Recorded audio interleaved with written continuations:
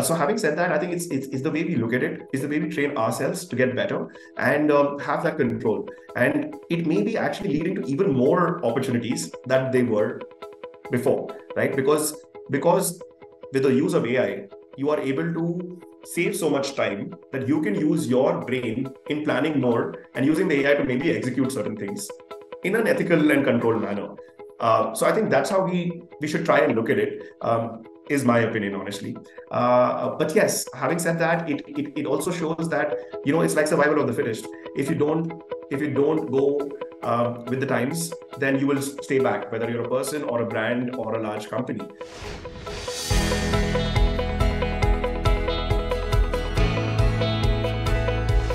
So I have about between 10 and 11 years of experience, ballpark. And I kind of have spent a vast majority of my time and almost 9+ years in the PR and comms field. And just to give you a quick introduction, my name is Vignesh Shankar. I'm currently the Product Innovation Manager at Good Day at Britannia Industries Limited. I've been in transition on this role from October last year. And I joined Britannia in June 2021 as Britannia's first ever dedicated PR manager. So I was grateful for that opportunity. And before that, I used to work with Mercedes-Benz India in the Corp-Com field again. So I was the launch and lifestyle communications manager there. So again, a car freak. So I worked there for about 5 years and it was a fantastic learning, great brand. Prior to that, I was doing my master's. I did my master's in advertising and marketing from the University of Leeds, United Kingdom. And prior to that, I have some agency experience as well. So I've worked for two leading agencies in the IPG group as well as WPP group. So I kind of started my career with Genesis. It was then known as Genesis Burson Marsteller, GBM, which is now I think Genesis BCW. Ironically, they are our agency today at Britannia. They are our PR agency. But yes, I started my career, a PR career there. And I'm again very thankful for the great experience that I had there at the very start of my career, because I was like 21, 22 when I started my career, and in the city of Mumbai. And as you know, Mumbai is the hustler's pad. So it was a great time to kind of get into the professional scheme of things. I had the opportunity to go there, and that was awesome. And I worked there for about 2.5 years and worked across multiple clients. But I would say a major part of my journey consisted of getting in touch and getting adept with the entertainment industry. The reason is one of our clients was Colors, one of our biggest clients, Colors from the Viacom Group 18. And I used to handle all reality shows, PR. So for example, you may have definitely heard of Big Boss. I think somewhere that was, if I may say, my claim to fame, because as a youngster, I was quite enthused about, how this entire reality show game works. And I worked there 2 seasons back to back, which is season 5 and 6, where I was actually present on the set, and as you can imagine, there's a lot that goes on. As a viewer, what you may see in a 1-hour episode, but that's actually a culmination of 24 hours of content. So there's a lot of back end work and a daily basis that happens for 3 months. In the process, from a PR standpoint, my responsibility was to cut out exclusive stories, common stories, and many other things in terms of evictions and so on and so forth. And as you can understand, a show like that had demand in terms of stories coming in from every part of the country. And if I look back at it today, I think that learning kind of really improved my media intelligence to understand what media works in which part of the country, right? And what kind of content also get people excited in those regions. So in this ballgame, you understand a lot on the consumer side as well as on the media side. So for me, I think that was a great learning in that space. And at the same time, when you're on the set, you are trying to kind of get information from different stakeholders, because there's a channel, there's a production house, and of course there's my own PR agency, because I have pressures coming from all over. And then eventually we have to deliver good content to the media, right? Who are your key stakeholders overall. And I think in this ballgame, I made a lot of good relations, and I'm proud to say that some of them are still my friends and good friends and acquaintances. And that for me was a good spark in my PR career before I went for my master's. And yes, I did work for many other clients like Dolby Digital Surround and Pepsi Change the Game campaign, which was an award-winning one at the time. So I think that exposure for about 2.5 years or so was brilliant, especially because, this applied work kind of helps when you're learning academia in a university, whether you're doing a master's or your MBA and so on. You obviously tend to relate to what you've done at work, or on the field or wherever that you may have. And you get to learn that or apply that in a better manner, at least in your head or in certain projects and so on. So yeah, that's a bit about me in terms of my previous background. And yes, I can go on in terms of my Mercedes life as well. But yes, I'd just like to quickly jump on to Britannia, which I think is the most relevant and most recent from June onwards.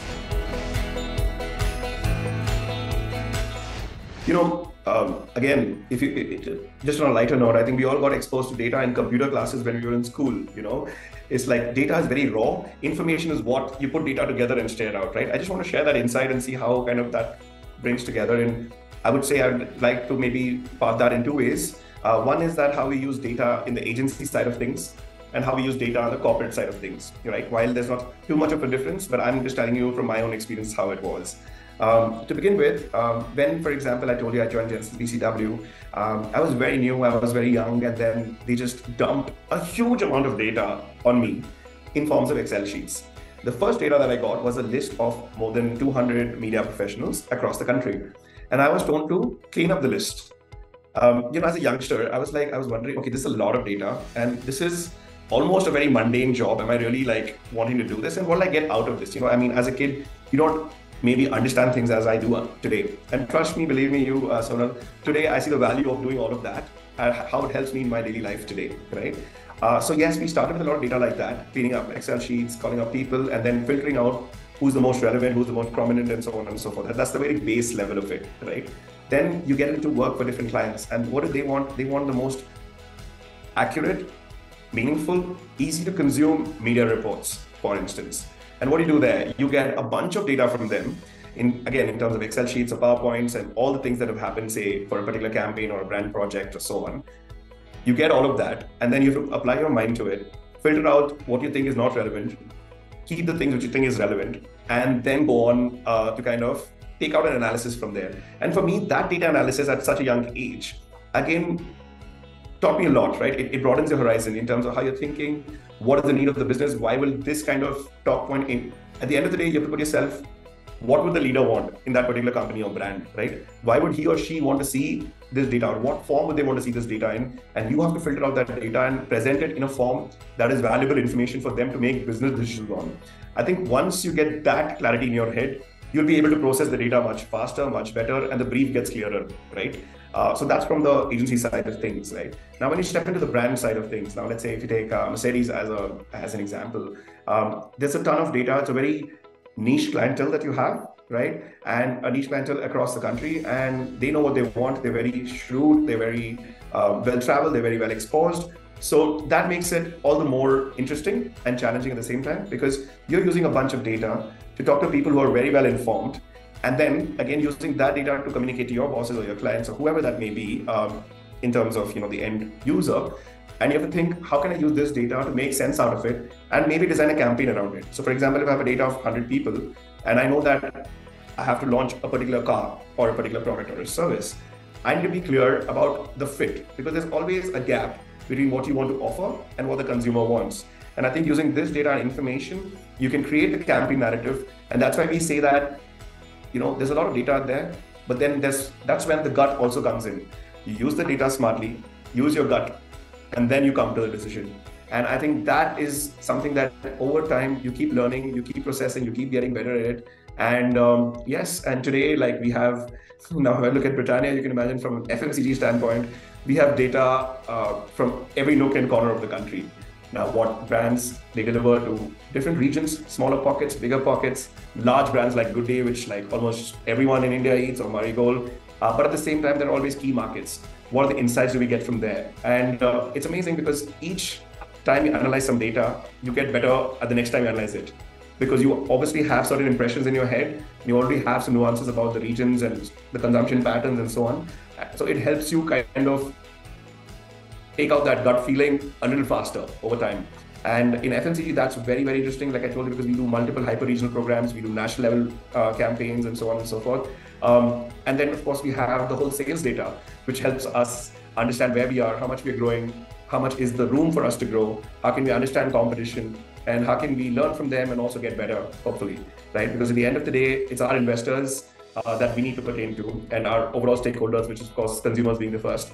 So I think it's a great space to be in. With time, you learn more. And today, of course, you have lots of tools to help you with that as well.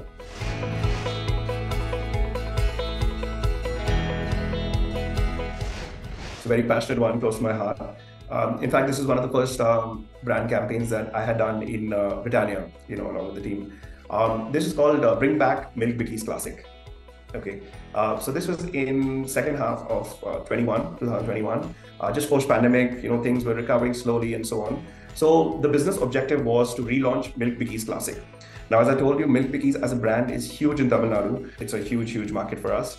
And it's very important for us to keep on growing there. Just because we're number one, that doesn't mean we, just sit on our laurels, right? So the insight here was we had Milk Bikis in the new form, which we call Milk Bikis. We have, the creme biscuit. We have the waffle biscuit, so to speak, which people relate to. There's one biscuit which, again, came as a culmination between the R&D team and the marketing team, which was existing in the past, known as Milk Bikis Classic. Now, Milk Bikis goes back to more than 40 years by itself as a brand. And Milk Bikis Classic was a particular biscuit which had a very peculiar design. It had a floral shaped border around, and in the center, Britannia was written, right? Now, many people, including my age groups or people elder to me, they all relate. There's a huge nostalgic element to it. Now, this product went off the market sometimes in the 90s, and then, the new product came through. Now, the brief was very clear. We wanted to relaunch Milk Bikis Classic, and we wanted to use UGC as much as possible. And of course, we had the power of digital to help us sail through that journey. So the campaign that we designed, Sonal, Bring Bikis Classic, was quite simple. We told Tamil Nadu, you give us 1 million votes and we'll bring you your favorite pack back. And we call it the flashback pack. And there are multiple ways of using the nostalgia aspect to it. And because people had such great and fond memories for this particular product, what we said was, we put out a huge ad in the paper. We did a lot of PR around it, saying that help us with your votes and we give you the product back. That's why it was called Bring Back Milk Bikis Classic and hashtag My Milk Bikis Memories. Now, the CTA was quite simple. What you had to do is share one memory in terms of either a photograph or a hashtag or a tweet or any of the social media platforms that you can think of. We would consider even a simple hashtag or a comment also as a vote. And you know what the task was, Sonal? We wanted 1 million votes in 1 week. 1 million, right? That's 10 lakh. And we got that in less than 5 days. Now, this is beyond ridiculous because we didn't anticipate, honestly, that it'll go so well, right? And I can share nuances where people have shared their images as children when they were in the 80s with their grandparents with a black and white photograph, imagine, saying, holding the same old pack, the same old biscuit. And there is a very cool, nostalgic element to the way you would consume the biscuit. You would eat the floral background first and then eat each part of the Britannia lettering in the center. So people have shared different ways of how they used to do it. There were 3-4 generations who shared it. And because we had digital to support us in social media, till date, as we speak, we are still getting requests or rather suggestions on how these guys, love the product and so on and so forth. And today, between me and I don't want to quote the numbers, but we are more than 100 crore brand already. And we started off as a much, lower brand. It was nothing, it was non-existential. And if you see the brand track, it goes like double, triple, quadruple. And I think it's very rare to find a product to do so well, right? I mean, it doesn't pockets and spaces, but we're in 2024. Touchwood is doing brilliantly well and growing year on year in handsome double digits. So I think here, what it taught us, we had a huge amount of data that came in. We had a huge amount of digital and social media partners. We actually did a tie-up with the Hindu group as well. And we won awards from every part of the world. So Hindu won Publishers Award in INMA, which is International News Media Association or something like that, which is a renowned platform. And Van Infra, FEs, you name it. Like everywhere we won multiple awards for this. And it's very close to my heart campaign, I would say, because, like I said, the brand love is so strong that we see it now in sales. And it's very rare that you do a campaign and then suddenly it kind of catapults your sales into like 3x or 4x or whatever x, So yes, that is one particular campaign that is very close to our hearts. I think one other recent program, and I'll leave you with that, and I don't want to take up too much of your time, and that is something because you talk about relevance and use of technology, right? Especially in terms of AI and AR being the new things in the space. Well, to take a step back, firstly, I think, AI has been existing in the supply chain world from the time Industry 4.0 was there. Like, for example, if I talk about my previous firm, we've been using AI for a long time in terms of getting production efficiencies and supply chain efficiencies and so on and so forth. And there are multiple companies that help you with that automation and the back end of it, right? It's just that today, you and I and many others are talking about AI because it's become so consumer friendly and easy for us to use. and accessible, right? So that's the first part. But having said that, it has multiple capabilities. It has its own opportunities and obviously some threats as well. So we have to be very smart about how we use this technology and be in control of it, right? That's one. So this Independence Day, we launched it called the 1947% More Independence Campaign.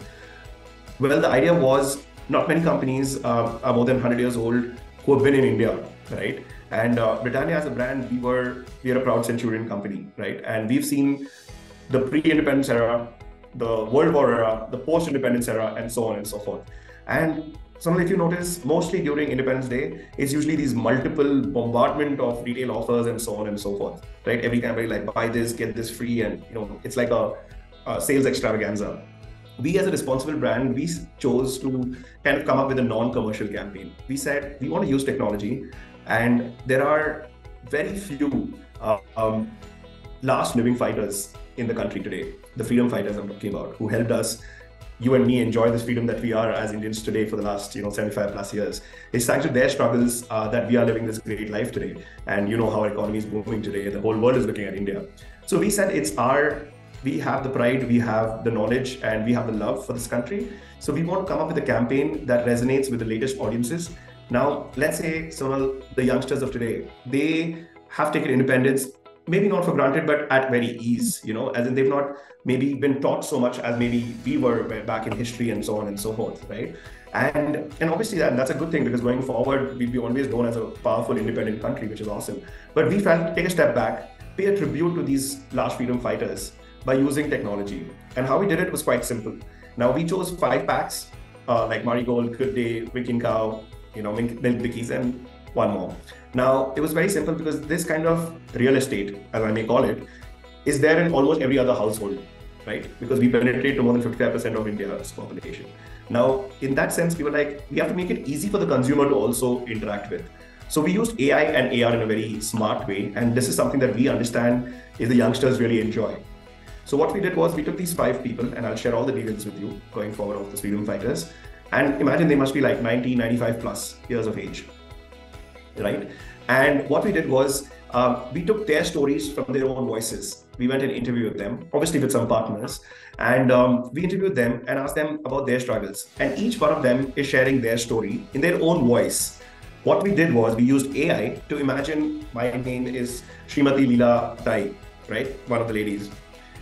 Now she is 95. We used AI to generate an image and a video of how she would have been back during the Andolan times. So you can actually picture her face, if I may say, as a much younger version of her, let's say in her early 20s or whatever age that she was in then. And the AI generated that image based on the image of her today, right? And we created a video out of that on how she would talk about her story and her struggles. Similarly, Shri Gaur Hari Das is another freedom fighter. The same thing, we use AI to generate their past. So it's like, on one front, I told you about Milk Bikkies Classic, we're going to the past again and bring it, for the present. And in this case, we are using the past with future technology for the future of the country, for them to learn and kind of respect what these guys have done for us. So the AI was generating the images and the videos. The AR, to answer your question, was used very smartly on the packs. So all you need to do was take your phone, scan the pack, the logo. Once you scan the logo, so each product had so 5 products, 5 independent fighters, right? Independence fighters. So each one of them, when you scan the pack through an AR feature, you hear their story and you see it, immersive experience on your phone, on top of the pack. Okay, so this is how we married the AI and AR together, and the response was brilliant, I must say. And it really brings you to tears, because it obviously has that sentimental quotient, and again has the use of such powerful technology, which is again easy for the consumer to use. The AI part is just a video they're consuming, and the AR part keeps it engaging for them to consume with the pack. And that's how we got the product also in a very subtle way. We are in a very exploratory phase right now, where AI has become quite accessible to anyone and everyone, right? Which can be a very powerful tool if you use it well, and it can also cause a lot of damage if you don't use it well, right? As you rightly said. So in terms of the pros, of course, I think a lot of it. For example, if I may begin with Viziki's Imara, right? I think that's a cool one. You guys got the world's first one, and this particular, if I may call it a chatbot, or however you guys term it, is a great way to kind of engage with consumers, right? It's a great way to filter out content from the net. If you're doing some kind of research, there's a broad amount of time you can save because the broad research can be done by this tool and so on and so forth. So in terms of analytics, in terms of culling out raw data, a lot of it time saving, it's efficient, it's cost efficient, and all of that. And this can be very smartly translated, obviously in the PR and comms world or in the marketing world and so on and so forth. So I think that is definitely a great pro for it. And going forward, we already see how that is helping people, even simple things like writing press releases and so on and so forth, right? It's such a quicker job right now. Having said that, on the con side of things, we are still not very clear in terms of, like, we don't have a very defined GDPR like there is in Europe. The data protection is a key element for us to be aware about. Now, as a large responsible brand, we have to be very, very careful of what data we use, right? It's as simple as when you even take a consumer's phone number, you have to have their permission, right, from a legality standpoint. And we don't want anyone to misuse this content or this kind of information, because gone to the wrong hands, it can be really badly misused.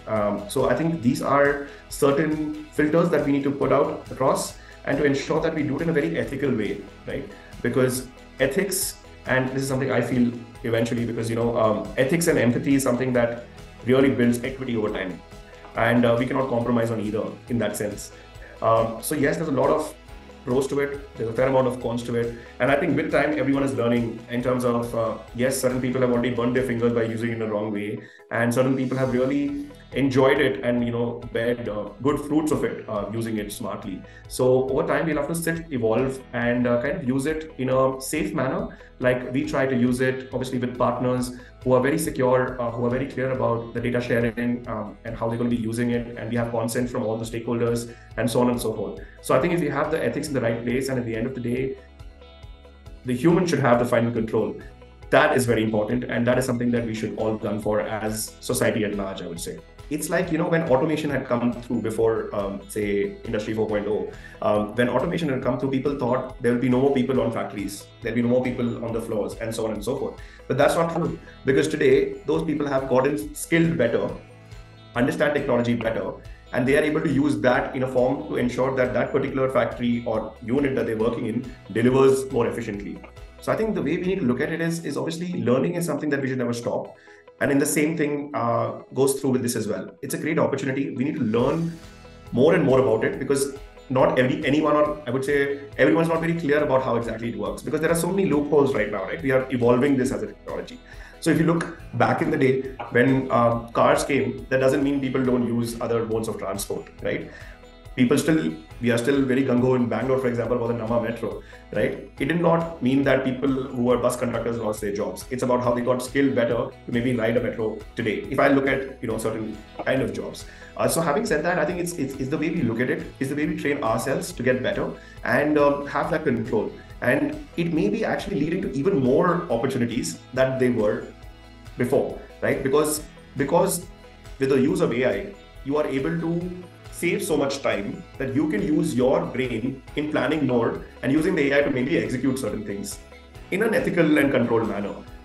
So I think that's how we should try and look at it, is my opinion, honestly.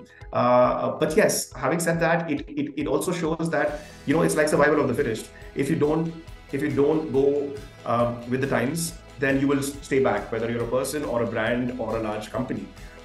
We've seen instances of that, of some of the largest firms and operating in some of the who are monopolies almost, are just nowhere there in the business today because they didn't innovate over time. They did not change over time, did not adapt over time.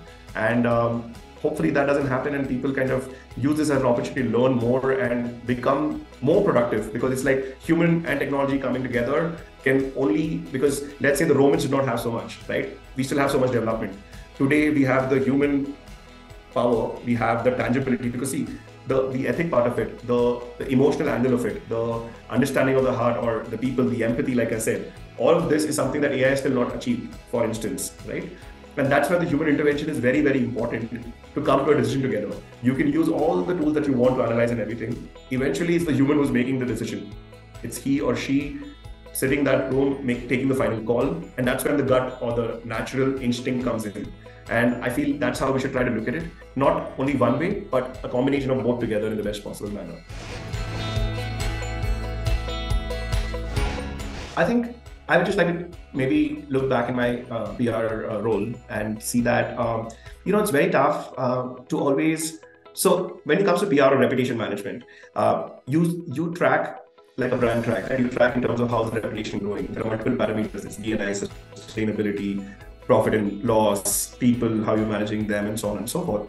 And large companies, let's say like RedTrack and so on, have different ways, or VisiKey, they have different ways of kind of analyzing how your reputation score is at the end of the year or the end of the financial year and so on, right? But I think one tool which has always been missing in the PR world, we've always stuck to readership and ABE and all of this, is a very scientific formula to show कि अगर मैंने ये campaign किया, so what is my return on investment, right? Because the investment from a PR campaign is minute, is almost zero compared to how much money we spend on a marketing campaign, right? It's very targeted. And in marketing, we always know that, okay, if I'm spending X, I need to make sure the ROI is X plus X, X plus Y, whatever, right? But in this case, in PR, I think there's no scientific tool which helps me measure how exactly my reputation campaign, let's say if you were, how did that impact business overall, right? Reputation, yes, is a great parameter, but direct to business, I don't think that exists right now. So I think that would be one great thing to have from a PR and comms standpoint. Well, I think hard work, focus, and perseverance, these are things that are timeless. And these are things that I would really urge them to kind of practice. The beauty is youngsters today are so well exposed. They have so much technology. They have so much information. They are so much smarter. They are so much faster at doing things. I think if they just keep their feet on the ground and fly as high as possible, the sky is the limit. It's very important to stay humble regardless of your personal or professional achievements. And like I said earlier, Sonal, I feel empathy and ethics are two very key things which eventually builds equity over time. And that is very important, and that they will understand over time as and when they practice whatever that they're doing. Because in the longer game of things, that'll help you win the bigger picture.